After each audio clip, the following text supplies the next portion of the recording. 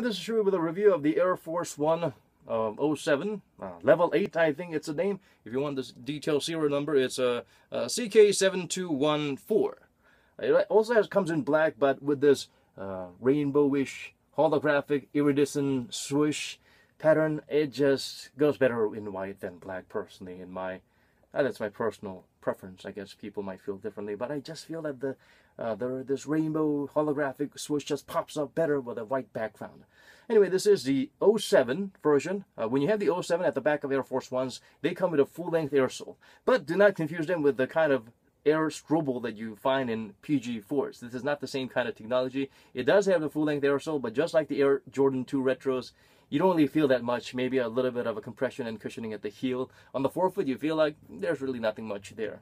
The insole is not exactly replaceable easily, so if you want to remove it and put something else in it, you're going to have some scrubbing to do, because there will be some bits and pieces left glued to the strobel board. So keep that in mind if you're thinking about hastily jumping into that construction renovation work.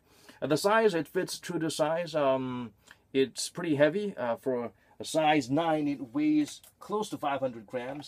And whoa, 470 grams. That's pretty heavy. And it feels even heavier than that for some reason. The iridescent swoosh is all around. It feels like it dropped into a warp zone or a black hole, and then it came out at the backside or something. But I like what they did here. It's nice. It's nice. Just couldn't help but be attracted to it, and just tell them to shut up and take my money. The Air Force One, they're pretty much the same, whether they have the insole, the airsole on the heel and the forefoot, or they just have a bit of an airsole and the heel.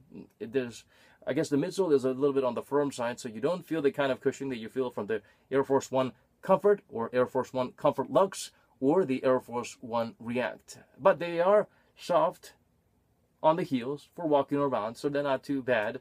'07